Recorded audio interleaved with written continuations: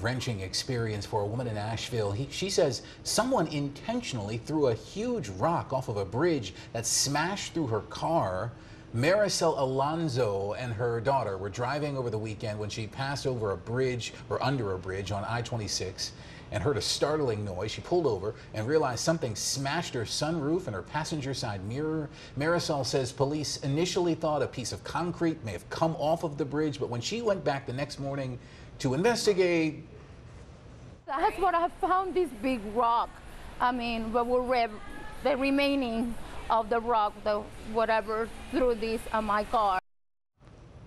So Marisol did file a report with Asheville police, who told her this was an isolated incident.